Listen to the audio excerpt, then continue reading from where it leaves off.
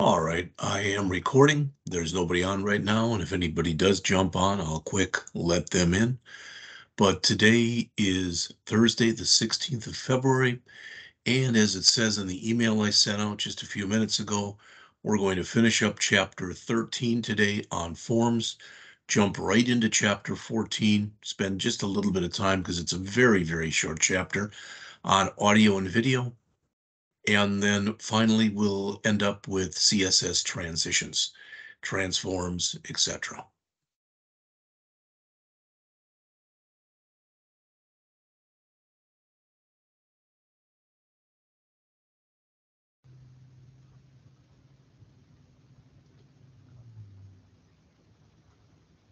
All right, morning, Grant. And as I said, we're going to finish up chapter 13 right now on forms, jump in and very quickly go over chapter 14, and then finally chapter 15. Okay, I'm trying to come up with, and I will this weekend, come up with some kind of a pretest and some kind of a test. I'm not sure yet what it'll be. Okay, but you'll know that by Monday. How's that? Tomorrow will be our typical lab day. So again, no taping will be done. Please remember, we have now gone over the shape up for chapter 10, but you still have to finish that, turn that in, along with the Halloween Superstore for chapter 10 and the written test for chapter 10. Those are due by Sunday at midnight. And I believe I've mentioned this before, but just in case I have not, the way that you are marked as far as being present or absent is, did you turn in anything? So if you just turn in the written test, even if you turn in nothing else, you'll be marked as present for the past week. All right. In addition, the chapters 11 through 15, written tests, labs, and homework will be due a week from Sunday. So with that said, what we did yesterday, and I did put this out there on the system, I cleaned this up a little bit, and right now this is pretty much, this is what the form looks like. All right, it's not perfect by any means. I added a few things, moved some stuff around. I found out that, this was really perplexing for lack of better words. But if you notice here for desired shift, I've got a colon at the end.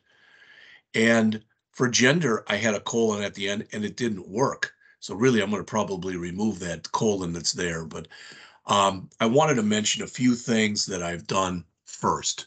All right. And in taking a look at this, one thing I did was I went in and I tried to make pretty much the drop down here be the same size as the other things. It looks like it's a little thicker, but it's pretty much the same size.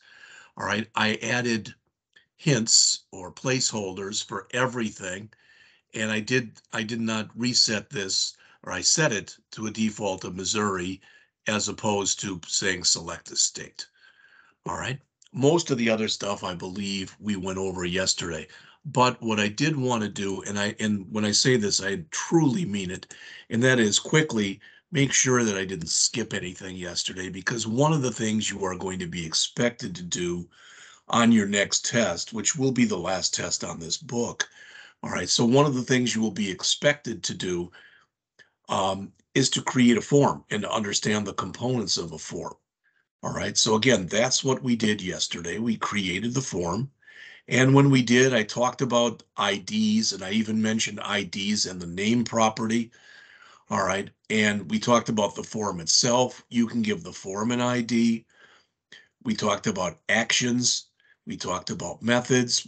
Everything that's in here, we basically talked about.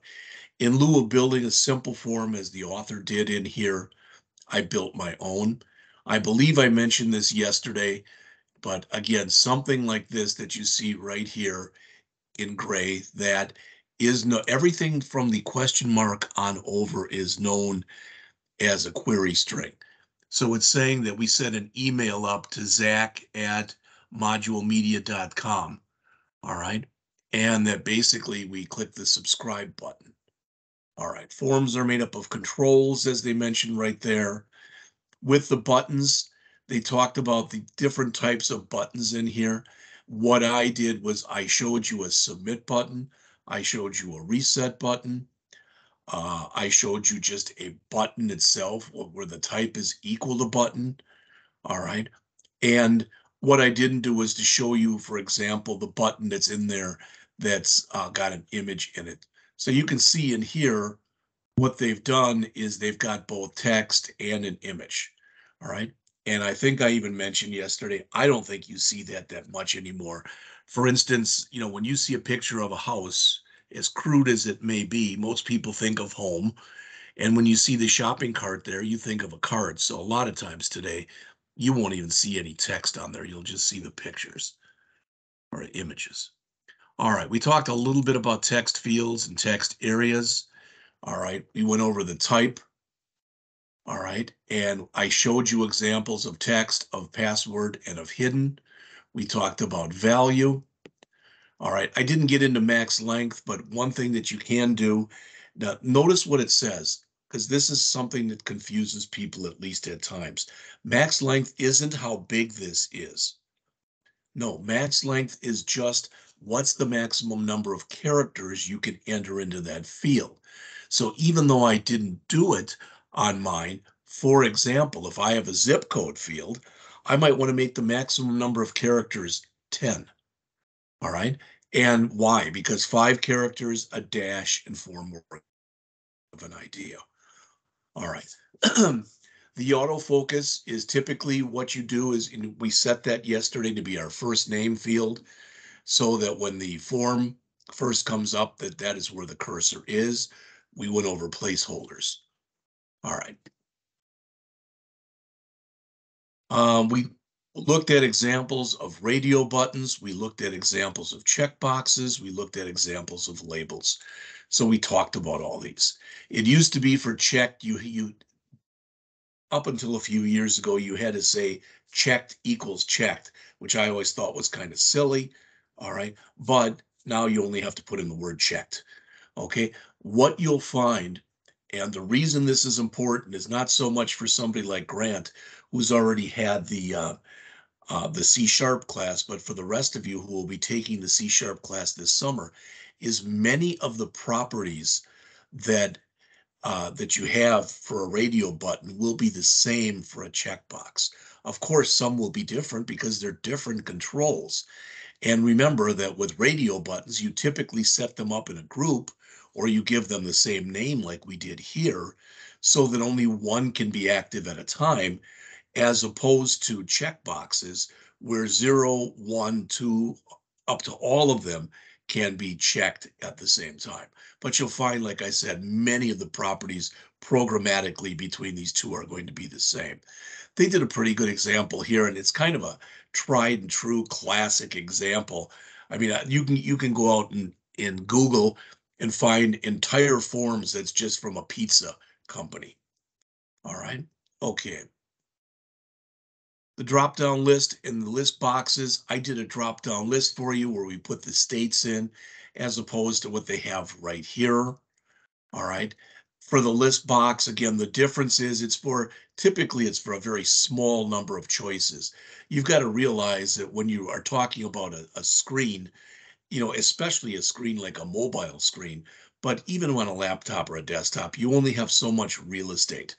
So you don't find a lot of list boxes on forms. I'm not going to say you never do, but I don't think you find many. All right, from there we went on and I talked about the number field, and I mentioned like if you said salary and you made that type equal number, it would only accept numbers, and you can set minimums and maximums in there. All right. And what's going to happen when you create a number field, what you're going to see is something like this. You're going to get the up and down arrows. And here they set the step value to be 100. So this says 300. If you click the up arrow, it would go to 400. If you click the down arrow, it would go to 200, etc. All right. And we talked about the telephone. I showed you that very quickly. Date and time. Again, if you are setting up some kind of an application, where you are, I mentioned yesterday, maybe setting up a form for a doctor's office, or if for some reason you wanted a person to have to put in the day, a month, and year that they were born, and you wanted to have a little more control, you could use something like this. All right. Then from there, we went on to other skills for working with forms. We talked about aligning controls. All right, I mentioned the autofocus already. They did a label float equal left, which I went back and did it the same way. That's fine. All right, but there are other ways that you can do it as well. Grouping controls. All right. We talked about the field set. We talked about the legend yesterday. So again, this is the field set, and that is the box around. Technically, there's two field sets in here, the one for here and the one for here. And the legend for this one is crust, and the legend for this one is toppings. And all it does is it allows you, as it says there, to group your controls. All right, so how to set the tab order and assign access keys. There are still a lot of people who are used to, most of them are older people like me, and they're used to perusing their way around a keyboard by hitting a tab key. They're just used to doing that. Now, what you'll find, and I think I showed you this yesterday, that if I bring up the form that we were working with yesterday and I reload, all right, not sure why it's doing that, sure. All right. And I'm in here. When I start to come in and hit tab, it pretty much is setting up everything the way I want. All right. And that's because of the order in which I put in all of the elements in here. Now, what you'll find when you do this is very similar to what we worked on last semester in the AWD 1100 C# class. Anything that you put in here that's a label, that cannot get the focus. All right. The reason that you get the focus is because you're able to come in and type something, meaning that you can add something, remove something, or modify something. You can't do that to a label while the program is running. You're just not allowed to do that. One thing you may notice when you take a quick look on here is you'll notice I've got this. All right. So for instance, if I come in here and I put in Jeff, all right, Scott, etc., and I keep doing all this stuff, the reason that this is working like this, the reason it works is that I have the autocomplete is set up in here. All right.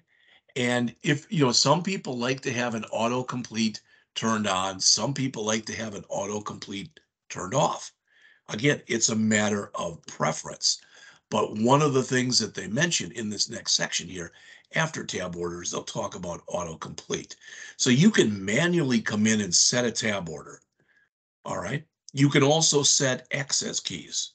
For years, it's changed a little bit now.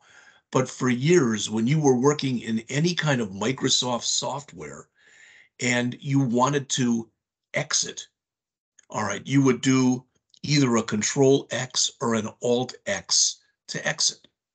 All right, one of the things that we learned last semester in the C# class was when we were creating forms in there and we had fields, be it like a button or something else, and we wanted to be able to, let's say we had a button called calculate. All right, we could set it up with an access key. Usually it's the first letter. It doesn't have to be, but for like calculate, we could set it in what would show when you would run the program was there'd be an underscore or an underline under the letter C in calculate. So if you would do an Alt C or a Control C, it would do the calculate for you. You can do the same thing in here. Some people like that and they're used to working with things like that. Again, you'll see how you get the underscore here. All right. Some people like it. Some people don't like it. And it's all, again, it's a matter of taste, to be honest with you. All right. Now, to put these underscores here for first name, last name, and email, they're manually sticking in the letter U. All right, which is for underline. Now, it says they're setting a proper tab order and providing access keys improves the accessibility for users who can't use a mouse. And that is true. All right, you have people that for whatever reason, they're not dexterous, they're older. It could be a lot of different things. So I don't mean at all to downplay doing this. I will tell you, for your Joe or Jane average user, they could probably care less. All right. But, to try to make things as easy as possible for anyone who might be using your form, you very well might want to come in and set both a tab order and access keys. So the tab order, it says there, it's the sequence in which the controls receive the focus when the tab order is pressed. By default, and I already showed you that, it's the order of the controls in the HTML and not the labels. All right. Access keys, again, are just shortcut keys. All right. Now, the next thing that's in there is validation. So we're going to add a little bit more validation. We actually put some in yesterday. When you think about it, what we did was we added the word required to each field. All right. And that's validation. You have to put something in there or you get an error message. All right. Now, I may have mentioned this yesterday, but I want to say it again today. The way that this stuff works is, you know, typically a lot of the validation that you put into a form typically will be done using JavaScript, which we haven't discussed yet. But if you get a user, a savvy user, or somebody who maybe doesn't care, it is possible to disable JavaScript on your machine. You'd say, well, why would you ever want to do that? You typically wouldn't, but you can do it if you choose to. The reason I'm telling you this is normally what happens is you run a whole bunch of data validations on your HTML form. You want to make sure that, for instance, if you're asking somebody to register for something, you want their first name, you want their last name, you want their email address. Things like that would be mandatory. Okay. Now, if somebody is going out, let's say to Amazon, and they're ordering something, of course there'll be more stuff than that they'll need. All right. And you may have to fill out some stuff. And after you fill it out once, Amazon may keep track of that, etc. But I will tell you, um, I had some suspicious activity. Just, we'll leave it like that on one of my credit cards. All right. So I contacted the company and they said, all we can do is deny this charge and we have to give you a new card. Okay, fine. They had to give me a new card. But then what happened was some of the stuff that I pay for automatically each month using my credit card, it was denied then because they tried using that card, which wasn't there anymore. All right. So I had to contact those companies, all right, myself, and go in. Some of them I could do online, some of them I had to call for that. That's all data validation. So what happens is you run a whole bunch of data validation on the client side. If that passes when you click the submit button, it goes to a server. And guess what? Virtually the same exact or very close to it data validation things are run on the server, even though you just ran them on the client. The reason for that is, as I mentioned, it's possible to disable JavaScript. And it's, sometimes people try to do things they aren't supposed to do. And almost always, this data that you're entering into a form will end up into a database someplace. You want to make sure that before the data goes into the database, it has been completely validated. Now, what you don't want to do is you don't want to create a form and have absolutely zero validation on that form. Nothing. Nothing is required. You don't check anything. And the reason that you don't want to do that is, let's suppose that you had no validation. Now somebody, turns in a form and they've done it in kind of a half-assed manner, in that some stuff isn't filled in, some stuff is wrong, etc. Then what happens is it'll fail those tests that get run on the server, and it'll be sent right back to the client. So rather than waste the server's time, you should always validate on the client first.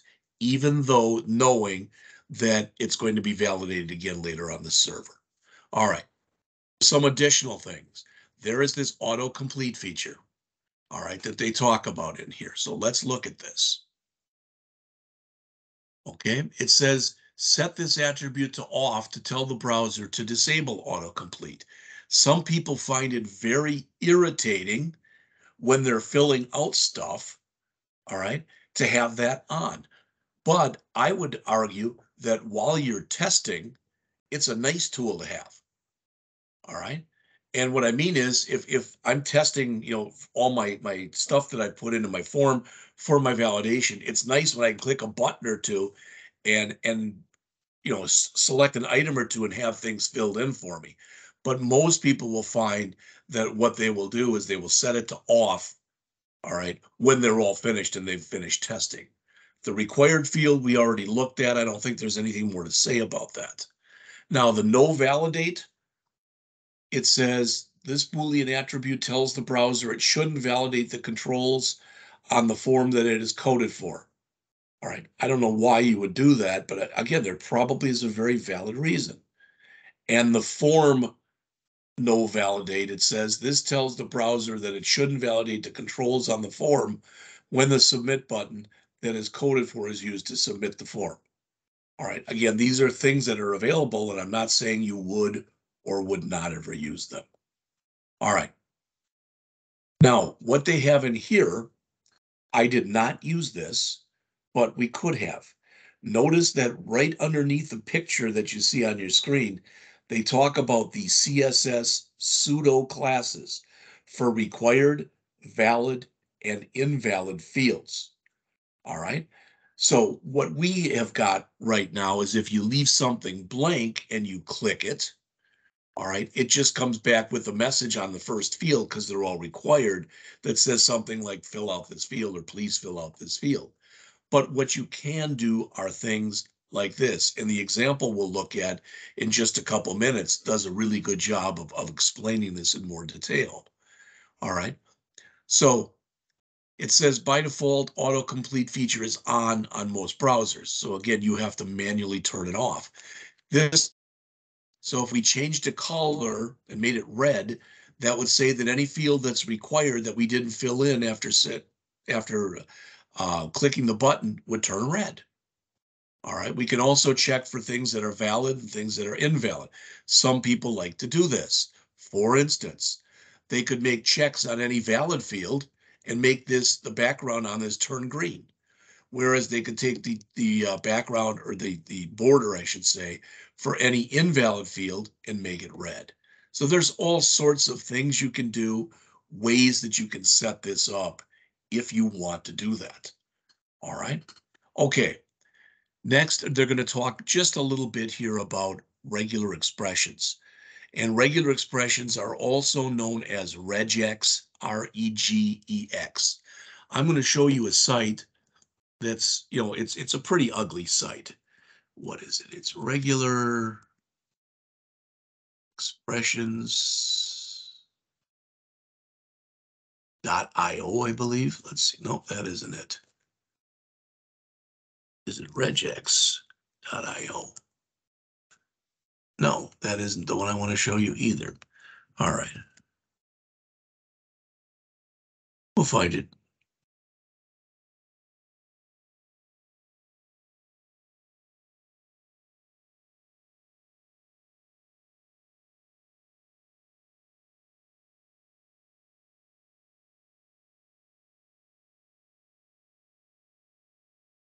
Well, I don't want to waste your time. I'll look for it during the break, but it's a very ugly site.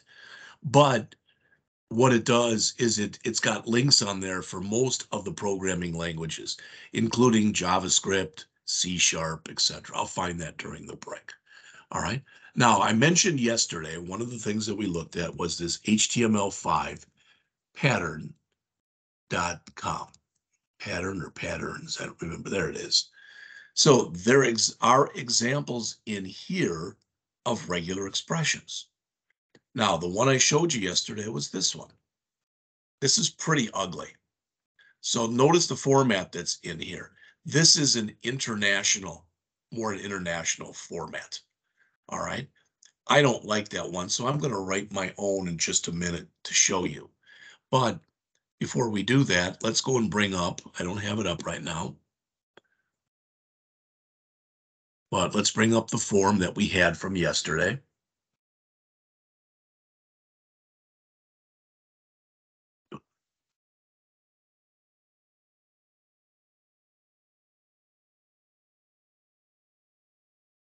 There we go. And I will quickly show you the CSS that I added yesterday. All right, I gave it the whole body a background color. Didn't have to do that. I changed the H1 to an H2. To me, it was a little bit too big.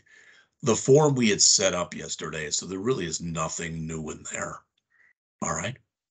The input, so these are the, basically any kind of an input, any select statement, and any button. All I did was set border and margin so they weren't pushed up against each other. That's how they were looking yesterday. And I put that box sizing border box.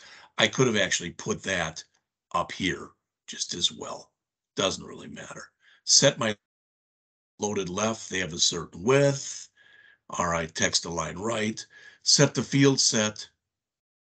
All right, and the field set, as you can see, put a little margin bottom on there. All right, set the width and centered it on the screen. And then finally, these were for the states because, as I mentioned to you, I wanted the state to be about the same size, the state box, as those labels. All right.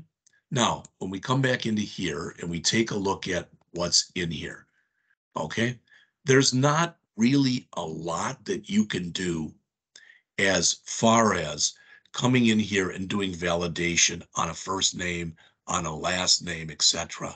Some people have, I shouldn't say weird, I was going to say that, but that's not fair. If you're from another country, maybe you've seen this where they have like two dots above their name, or if it's Spanish, they might have a tilde over something. So to say that everything that's in there has to be, all right, for a first name, for example, that to say that everything has to be letters, you could do that. But what about somebody who has maybe a first name that is two words and it's either hyphenated or there's a blank in between there? So there's so many different possibilities. Last names are even worse. All right, again, with like people like O'Hara, where you've got an apostrophe in there. So that's very hard to work with. Addresses. Most of us would say, well, what could you have in an address? You can have numbers, you could have letters, and you could have a blank space. But again, the same kind of thing arises here. What about hyphens, etc., things like that? City, same kind of thing. Really, when you think about it, we actually right now, the probably the best thing that we have in here, probably the best thing that we have in here as far as validation is the state. Because they, really something in there by default, we have selected Missouri. We don't have to do that. All right, so again, I put that in here. You'll see it. It says selected. And if we remove that, what's going to come up then when we run this is it'll say select the state. So this will now be what comes up. All right. And we talked about this yesterday, that this is what shows on the screen, but the value is what you probably would end up pushing out to a database or something like that. Now, you would have to programmatically go in and check right now to see if it says select a state, because then you know they didn't select one. All right. All right, then going on. Email. Again, I already mentioned this to you yesterday, but I just wanted to show this to you, that if I go in here and I type in, for example, email regex expression, something like that. Because some of these are really, really, really long. All right. So here's an example. All right. And that's actually a very short one. And I'm not sure if that one would work or not, but there's, they will come in here, and some of these, like I said, that you'll see, there's a different one. All right. And it says, any thoughts on making this shorter? All right. And yeah, people will come up with different things. All right. But when you think of all the different possibilities, back in the day when you first had emails, as an example, there were only a few extensions at the end. A .edu, a .net, a .com, a .org, and there weren't many more other than those. Now there are literally hundreds of them. You can have country codes in there. There's like a .tv, etc. So there's a lot of stuff. All right. Let's try to put a pattern in here. And I think it's just pattern equal. We'll find out if I'm wrong. So I'm going to say in here pattern equal. And I'm going to put it in and I'll explain everything after I put it in. All right.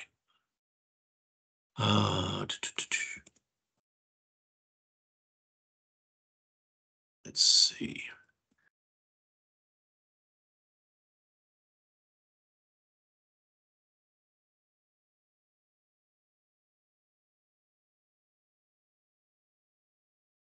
And this may be wrong. It's been a while since I've written a pattern, but I think it's correct. And if it's not, we'll figure out what it is. All right. Oh, and I want a $sign at the end. All right. So what does all this mean? To start with, the caret that you see means start with. The $sign that you see there means ends with. In this case, it's not mandatory that you put either one of those in there. The D3 means I want 3 digits, then the hyphen, then 3 more digits, and that should not be parens in there. That should be another set of curlies. 3 there and get rid of this stuff. All right, sorry about that. And then another hyphen and 4 digits. All right. Again, that's a fairly simple pattern. I may have written it incorrectly. Something tells me I did, but let's see. So let's just do a save, and then let's come back and write and run this.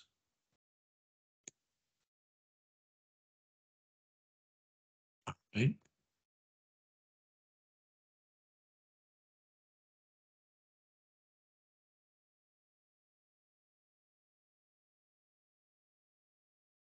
All right. So let's see. That's everything. So looking on here now, everything as far as I can tell, let's just check all these. But for the phone number, this is in the wrong. Notice it says right there, if I put my mouse over it, it says, please match the requested format. So let's see if I submit. And that's what it says. So it's expecting it to be in this type of format right here. And that's my home phone number, but 314-286-3675. All right. And now if I press submit, oh, it's still saying please match the requested format. So I may have done it wrong. So let's look.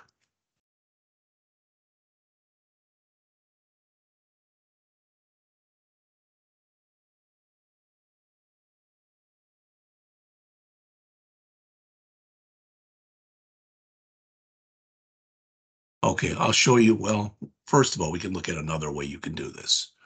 All right. You can come in here and you can say 0 through 9, which means that it'll take the digits from 0 to 9, 3 of them. And then we could do it here like that. And then we could do it here. All right. So 3 digits, 3 digits, 3 digits. Some people will say, don't put a 0 there because you can never start a phone number with 0. That isn't true in all countries. And this would be more for a thing in America. So we go back here. Let's go back here and take a look at that and see if now. All right. So I'm leaving that off on here now.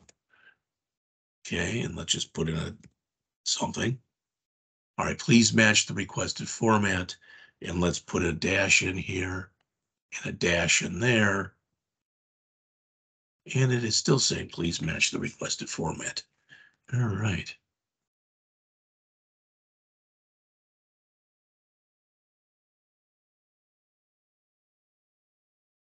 you can see how ugly some of these get. All right. Now there matches 3 numbers. The last one is set up to match 4, etc. That helps. This should match everything in your group. Well, what does this mean?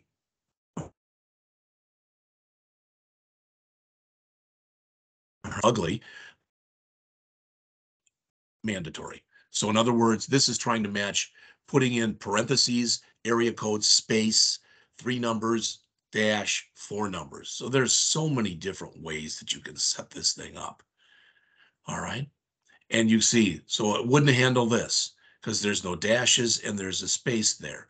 Wouldn't handle this. There's a beginning parent. You can run through all of them. All right. So there's a lot of ways that you can set this up. Now with the D, maybe that was it. Maybe it was a /D. I always forget on these things. I should do it more often than I do. But a /D, I'm going to try that like this. All right, we're going to see if that works. And if it doesn't, I'm just going to go on.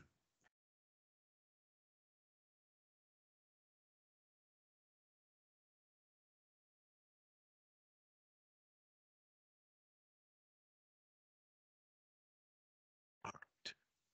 So we'll do this one.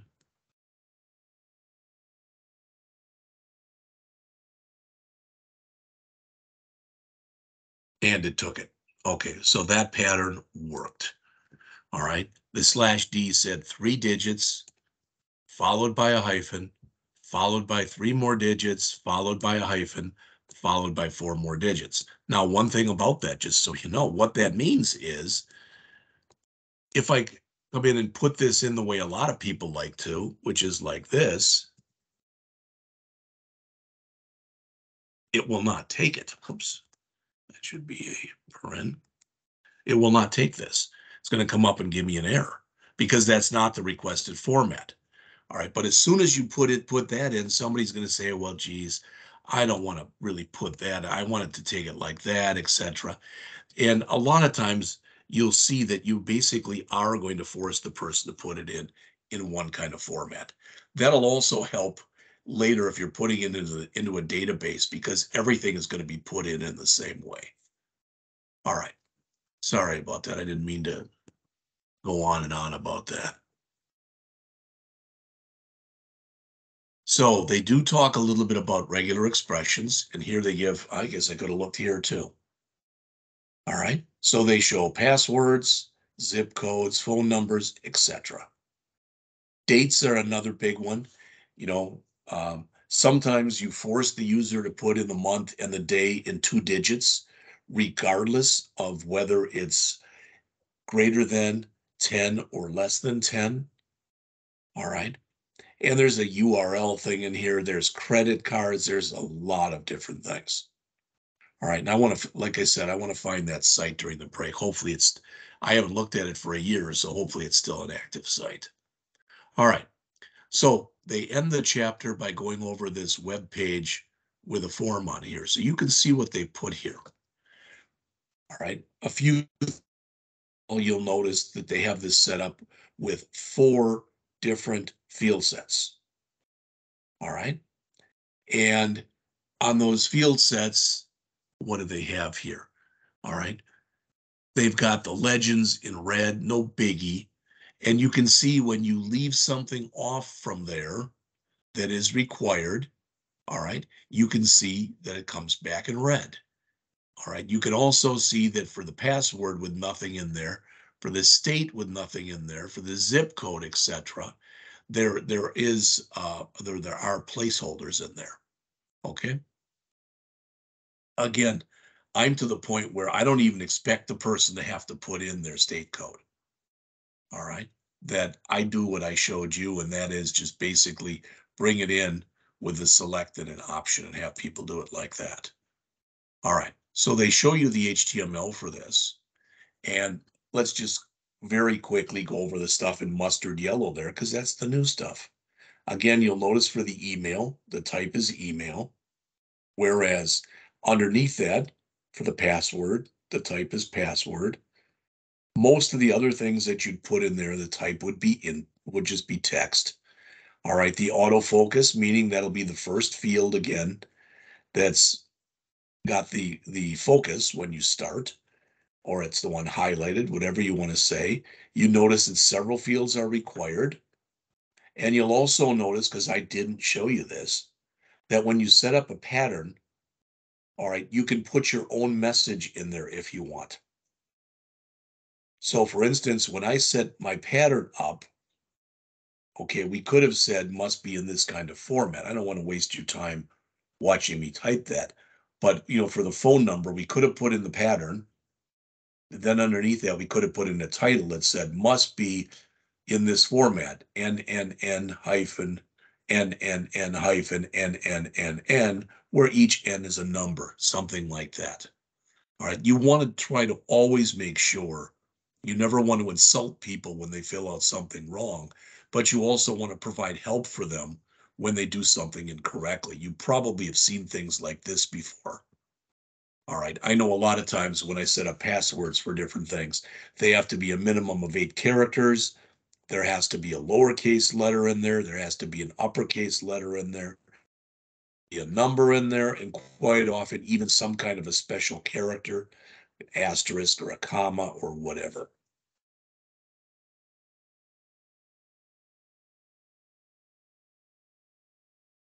Now, this is a fairly complex form, but there really shouldn't be anything in there. In fact, there's where they put the title. Okay. And they've also got a date in here. So a date field that they set up. And there's other things that you can set up as well. I mean, you can make unbelievably complex forms, and there are a lot of them out there. There also, and I should say this, there also are there's software out there that'll basically generate forms for you.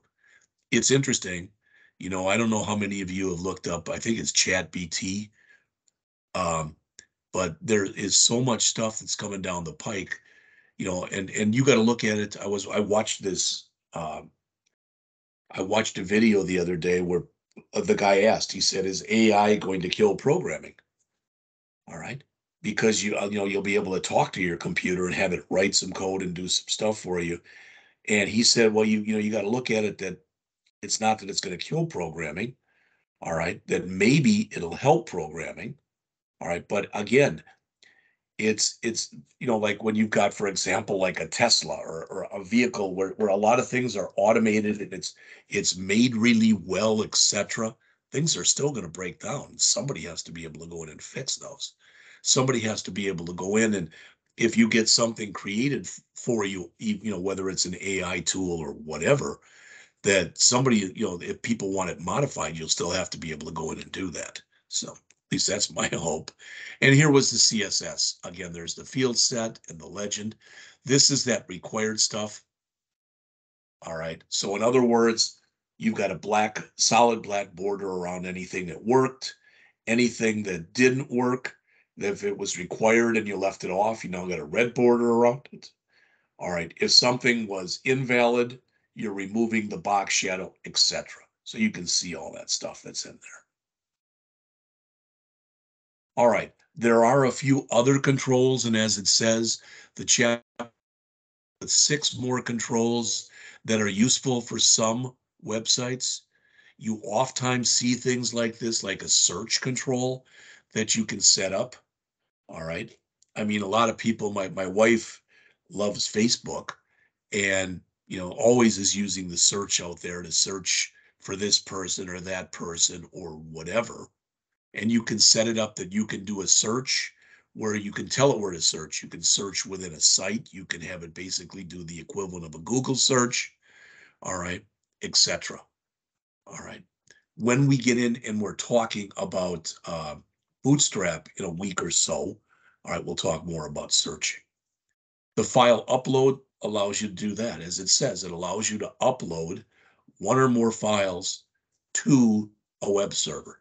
Now, even with that, okay, there's things that are involved in that. I mean, if you're going to give people the ability to upload things, you would have to have some kind of mechanism in there to make sure that what they upload isn't corrupted, or it doesn't have a virus in it or whatever. All right, but they show some of this stuff in here, and here is where it comes in, and it'll accept images, etc. All right. So, I mean, why would you do something like this? Well, what if you were setting up, for some reason, you set up a website where people could post their favorite vacation image of all time, something like that. You could do this, but again, there'd have to be some security in there to make sure that people weren't uploading things that they shouldn't be uploading. All right, the color, range, progress, and meter. The color picker does just that. It brings up a color picker. So notice what you have in here. All right, it says choose your background or your background color. You can do whatever you wanted to do with it. All right, and it'll bring up this color picker right here. And when you're doing this color picker, what does it have? Well, you can set it up by using the wheel here. Really, this is a meter control, or these are the red, green, blue values. Remember, 0 to 255. All right. This is a straight here range control. All right. As it says, you could use it for rating, and there's a little slider on there. The progress and the meter, you might use one of those if you had a website where you were trying to, I don't know, you were trying to raise money for somebody, or you basically set up some kind of a GoFundMe type of thing to let people know where you were. All right, so again, those could be used. Now, whatever you get for a test next week, I'm not going to pull in search. I'm not going to pull in progress and meter, etc. It'll be the basic. If you have to build a form, it'll be building a basic form, something very similar to what I built for you in this chapter. All right. Finally, there's a data list and an output control. The data list is kind of cool because what you can do, it's kind of a helper. So in other words, here it says, what is your preferred search engine? And you have a drop down, and you could have a bunch of them listed here. All right. Also, typically the way these data lists work is there's some smarts built into them. So in other words, if you type in a G for Google, all right, it'll come up and it'll show you here these two. Or if here you typed in an O, you'd get Google and Yahoo because they both have O's in them, as an example. All right. Now this output control in here, all right, I'm not even going to talk about it because once we get into where we are using JavaScript, this will become moot. You probably would never do it like this. All right. And that's it for the chapter. So I'm going to go on to the next chapter. We can probably actually get through this chapter before the break. It's that short a chapter. All right. Any questions that you have on chapter 13? Not right now, no. Let's jump in right into chapter 14, which again is on audio and video. All right, so you can see it starts on 464 and it ends on 472. It's not even 10 pages. This is an introduction, and I will tell you that what has happened over time is most audio and video software has gotten smarter. What I mean is, and they'll even say this in the chapter, if for some reason you've got something in some kind of a weird audio or a weird video format, and you attempt to bring it up or you attempt to save it, you'll have the ability for audio to save it as an MP3. And for video, you'll have the ability to save it as an MP4. All of these lectures that I do, that I put out on my YouTube channel, get saved as MP4 files. Now, maybe some of you listen to podcasts, which typically, just are all audio, and they're put in as MP3 files. So they will talk about the common media types. There are free conversion kits that are out there. All right. The other day, I showed you maybe it was yesterday, when we had an automatic favicon generator. All right. There's auto things up on the web that if for some reason you wanted all of your files saved as PNG files, PNG files, but you had some that were JPEGs, JPG files, or JPEG files, There are converters out there that will convert them for you for free. In the same way, there are media converters as well. All right. And finally, they'll end up by showing you a small little page with audio and video in it. Now, the one thing about this is if I wanted to put in something really simple, like for instance, if I wanted to put in a sound clip, I can literally just bring that in to a web page and put a hyperlink in there, and put in, like um, the sound of a baby crying. And I could put the baby crying, I could have that part underlined. And when you click on it, you could go out and find, I'm sure that there's someplace out on the web. Right. You can do a similar type of thing with video. Or, and I may have shown you this before, I may not have, I really don't remember. All right. But if I go out here and I go out to YouTube, all right, and let's say out here under YouTube, I want this thing from Stephen Colbert yesterday. All right. I find this commercial funny. This is just me because this guy looks like George Santos to me. All right. So I've got this. But if I go out here and where is it? If I go to share, okay, and I go to embed, I can grab all of this code right here, every single bit of this. All right. Probably there's a copy in there too, but this will work fine. And I'm just going to copy it to the clipboard. That's all I'm going to do right here. And then I'm going to come over and I'll come in here. I'll just create a garbage little file right here. So, um,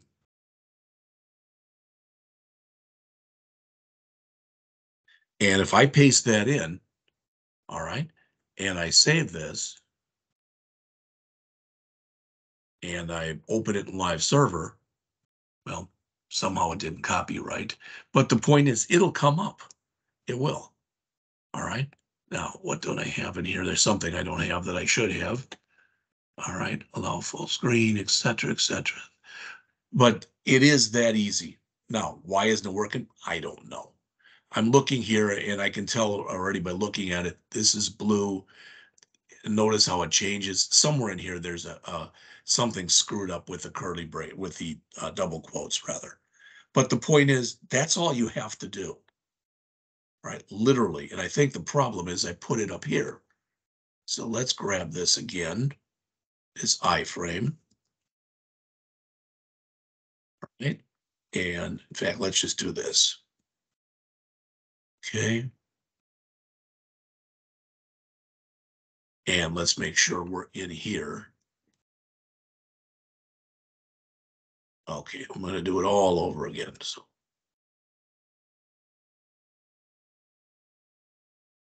all right, now in my body, because I was in here. So right there, paste it in, save, and run it. That's it. And it'll play. All right. You can set it up so it'll play full screen, etc. That's literally all you have to do. So I always tell people if they want to embed something in there. Now, the same kind of rules they're going to apply here that when we talked about grabbing images, all right, you may or may not be able to. This may be public domain. And if it is, yeah, you can go in and just add it if you want to. But you should always check first. That's why a company of any size has got a legal department to see whether or not you can do something like that. All right. So it says when most of us think of media types, we think of MP3. All right. And that's probably most of it. So you think of MP3 for audio, MP4 for video, but there are other ones. All right. And the main reason that there are other ones, just so you know, there has never, to my knowledge, been universal agreement among all browsers that we will use this format. Now, to my knowledge, all browsers support MP3 and MP4 files, all right, without any kind of problems. A few years ago, they came up with this OGG, and you'll notice there's an OGG in there for both audio and video. And that was going to be the thing that everybody agreed on until not everybody agreed on it. Then they came up with WebM, and notice what it says: supported by all modern browsers except Safari. Well, Safari is the built-in browser you get with an iPhone, an iPad, a MacBook, etc. So really, there are these tools out there where you can convert from one to the other. But as it says, you very rarely will need to do this because most modern players know that that's a media type, and it treats it as though it's one of those. You're always best off, when possible, saving audio files as MP3s, saving video files as MP4s, or if it's saved as something else, using one of these free converters to convert them to an MP3 or an MP4. All right. Now, you are not going to, some will say, oh, I'll just leave it the way it is, but I just think it's better to do that. How to use them? Again, with all of this stuff, there's a lot of different things that you can add. All right. And what they're going to show in here with some of this stuff, it's like if you were going to show a clip from a movie. All right. Or let's even say it was an audio file. And you could put what's called a poster in there. So you could have a picture of the host of that. All right. You could have a poster for a video file. So when it came up, it would show maybe the poster that was associated with the movie. Then when you started playing it, of course, it would show the video. So there's also, notice there's a preload in here. There's an autoplay in here. Most people will tell you, like with the autoplay and the loop, etc., you don't want to put that kind of stuff in, like the autoplay. People don't like it. They want control, whether it's an audio file or a video file. They want control and to be able to turn it on and turn it off. All right. But they show some examples in here and all the different stuff that you can put in. All right. Accessibility, again, is a big concern. As it says, if it presents essential content, you may need to provide a textual version as well. Why? Because that textual version can be shown or read by a screen reader. All right, so they can get basically what's going on in here. Again, as I mentioned before, don't use autoplay. People don't like that typically. So they show a quick little web page in here that's going to show audio and video, and with the page layout. So they've got this up on the top here. So when you click here, it's going to show a 21-second long audio clip. And if you click here, all right. And more of these today too. I know, like with me, if I go out and search for something, there'll be a link down here that if it's on YouTube, that you can click there too. All right. So as it says, the web page shown here offers audio and video. The poster is used to display the image in place of a media type right there. All right. And the controls are displayed when the page is loaded. Once the video starts playing, the controls become hidden. All right. It says if you move the cursor off the video, they reappear. So you've got a little bit of control over that. The HTML, again, what's new in here? In here is this, is basically how you set this thing up. All right. And that was it. They didn't even show any CSS. So that was it. So let's do this. It's 9:03. Let's take till 9:15. And we'll come back and we'll look at chapter 15 and we'll finish this up talking about CSS transitions, transforms, animations, and filters. So take 11 minutes and please come back at 9:15.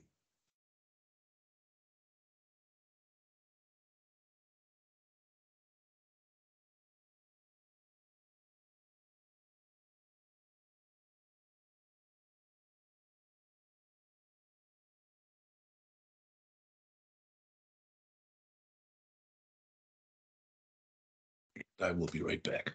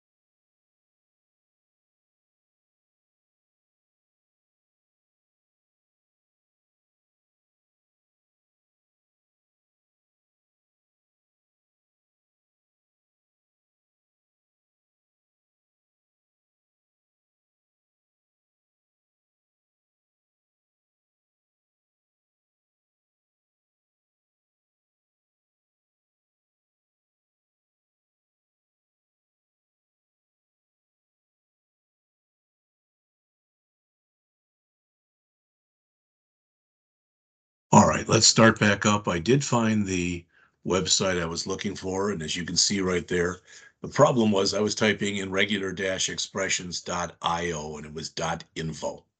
You don't need that on the end either. All right, so it's regular-expressions.info. There are plenty of really good sites out there. I like this one because, again, notice there's tutorials. It'll ask what language you're working with. There are examples, etc. I just found this one. This is the one this is my go-to one for lack of better words. You can see there's a quick start, there's a bunch of tutorials, references, etc. But for instance, we're going to go back and look at regular expressions again in JavaScript. So if I go to here and there's JavaScript, so if I want to know more about them, all right, it'll get me started. Now, I did look very quickly. Maybe you saw me doing that during the break, and this isn't bad. It's called regexplanet.com. Because what you can do is you can choose your language and then you can put in an expression and it'll tell you whether or not it is valid or it's invalid. Okay. But like I said, this is the regular-expressions.info would be the one that I'd recommend. Okay. So let's finish this up. Now, I've said this kind of thing before, and I'm going to say it again, and that is transitions, transforms, animations, etc., filters. Use them with care.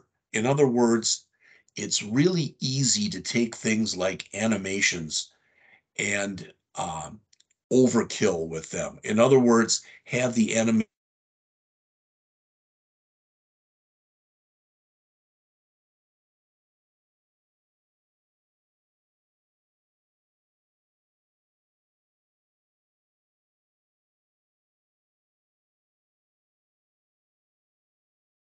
Again, you don't want to just use it for the sake of using it. All right, but they give some examples in here, and actually a couple of them are pretty good examples when I went through the chapter. A transition, as it says, lets you change one or more properties over a period of time. And there's different ways that you can do this as well. I'm not going to run through that chart. You can take a look at it yourself. But in this example that they're showing right here, what are they doing? Well, they're basically saying, oh, for this, what's going to happen is it's going to get bigger and it's going to turn red. Now, that's not a great example, but as you'll see, when you pair that with things like animation, you could also make it move across the screen, and there's a lot of other things that you can do with it. All right. And again, when would you use something like that? You might want to do something with red and green to show success or failure. I don't know, but as an example. So as it says, the transitions typically provide a smooth change from one set of properties to another set of properties. There are other ways of doing this. When we get into where we're talking about JavaScript, we will talk about jQuery. And jQuery basically is a JavaScript library. So it's a thing that's already been created for you, and it has ways to do a lot of these transitions that I think are much cleaner, and I think they make a lot more sense. That's why I will tell you again, when you take your test, there'll be little to nothing on a hands-on test about transitions, transforms, etc. So they have you create this transition here, and there's nothing wrong with it. It works fine. So when you click on this shows, and I believe if you click on it again, it goes away type of an idea, it moves up. All right, but again, there are other ways of doing this using actual jQuery. It's kind of funny they showed this example, but what is happening today is more and more people, are it seems like at least, want to be an expert on something, but rather than being, knowing a few things and knowing them well, they want to learn one or two things and learn them fantastically. I was watching a video the other day where the guy came in and I thought I could show it to you on here, but I guess I can't. Let's see if I go out to here, for example. Let's see. All right, when you get this little, the hamburger menu here, he was showing how to create the hamburger menu totally in CSS. And there's nothing wrong with it. All right. But, there are tools that you can use that in many ways, when you just provide a few things to them, they'll do it for you. All right. So you can see it here. There's the transition. Now notice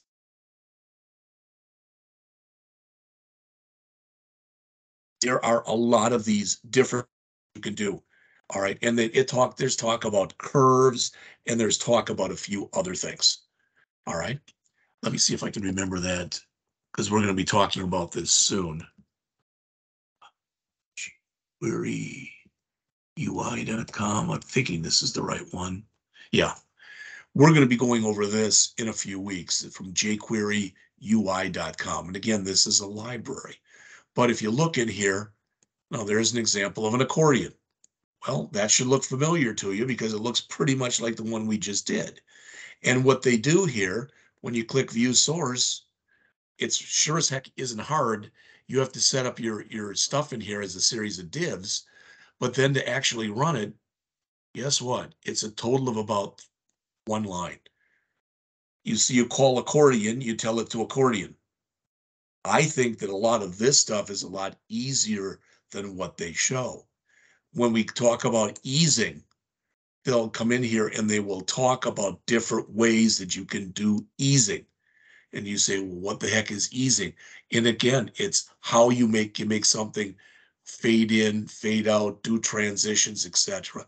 I like going over this stuff better than I like doing it through straight CSS. Not everybody agrees with me. All right.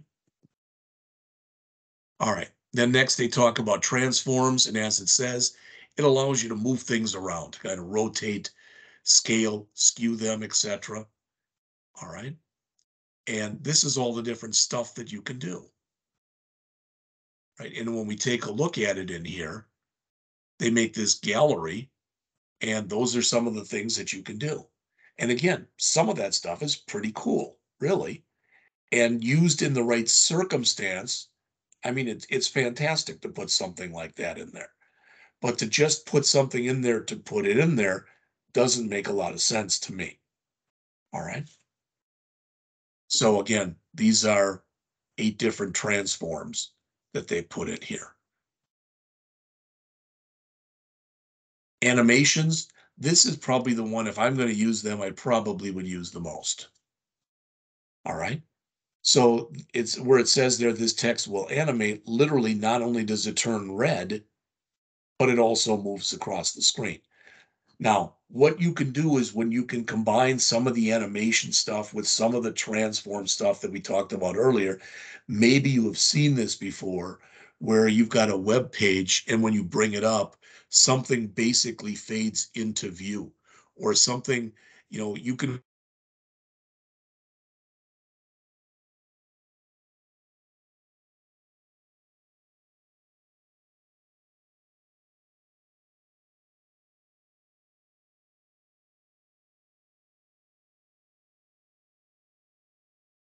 problems with my internet today, but it'll have something that will fade into view from the left or from the right or from the top or from the bottom. All right. But again, as I've already said to you, when you are working with this stuff, don't get so enamored with the effects that the person watching it loses what the message is supposed to be. Now, when you work with animation, as it says in here, it points to what's called a keyframe selector that defines the keyframes, and that's what you're defining in here. So you can see we're going from 20% margin left to 60% margin left, and the color is changing from blue to red, etc. All right. Now it says for simple animation, the keyframes can be set automatically, but if you're going to do something that's going to be fairly intricate, you can do it yourself. And that's what they show in here. They create a slideshow. All right. So you can make really neat looking stuff in here. All right. Now, what we will talk about is now in here, they basically create a slideshow, and they create a slideshow using CSS. Nothing wrong with that. We will talk about slideshows when we get into the Bootstrap part, and you'll see that a lot of them are fairly automated. We will talk about slideshows again when we're in the JavaScript part. And again, of course, you have to add a little code, but they'll be fairly automated. All right. And I think they're easier to use than some of this stuff in here is. That's my opinion. All right. So it says the animation works like a jQuery slideshow, but it's done solely with CSS. So what they're doing, for lack of better words, is they're kind of mimicking something that I think is easier to do with software we're going to learn. And that's the reason that, like I said, with a lot of this stuff, with the animation, etc., I'm holding off on it. We'll talk about it in more depth and breadth of coverage when we get into the JavaScript portion of the class in a few weeks. The last thing that's discussed in here is filters. All right. And they say, for example, you can convert an image to grayscale, or you can blur an image. I know that for a long time, one of the popular things to do was to take a picture and, a color picture, and convert it into black and white. So it had that more old time look to it. As it says, you can use filters to change the appearance of an image in the browser. And when you're doing it, you can use percentages or you can use fractions as well. The last thing that's in this chapter is they come in, and as they say, all right, they apply 10 different filter methods to the same image to show you the effect on each one. All right. And I believe that's it. So I just want to mention a couple things. First off, let's jump into. So for chapter 13, you will have to create a form. All right. And notice that when you click the subscribe button, it just comes back with a message on here. Because again, we're not literally taking it and sending it out to a server someplace. So your specs, there won't be a lot of them. They're shown here. Chapter 14, you'll have to add a little bit of video. I believe that you're given all that stuff. Again, not real much. Chapter 15, as it says, add an embedded font and a story to, and provide the printing for the story. All right. Now I'm doing that in lieu of, where, 16 is, as it says, has got this transition and animation. You don't have to do that. You can, but you don't have to. And the last one that's in there is JavaScript, and we're going to look at that one ourselves. All right. As opposed to you having to do that. And with the other one that's assigned, which is, of course, our shape up, again, we've got a form. You can see it's a more complex form than the other one is. All right. And then we again bring in audio and video.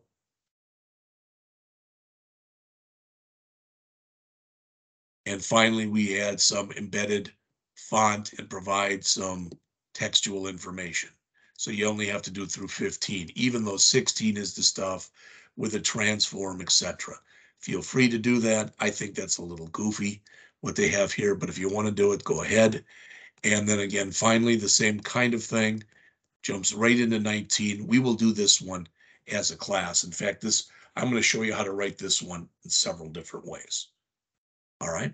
So what I'm planning on doing myself, I'm literally running into a problem with my afternoon class, and we're writing an application together, and we've got an error that I can't seem to fix.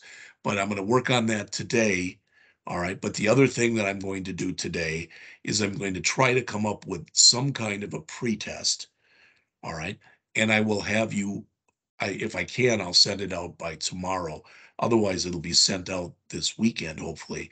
I will give you Monday to work on the pretest, and Tuesday I will go over the pretest.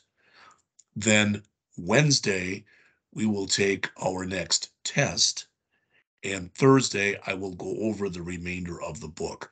That's the plan right now. If need be, we can change it, but I don't think we'll have to change it at all. I think that that'll work just fine. All right. Any questions on anything we've gone over today, Grant? No, I think that last section was pretty straightforward. Okay, sounds good. All right, then lab for the rest of the day today and lab tomorrow, and I will talk to all of you next week. Have a good weekend. Thank you, you too.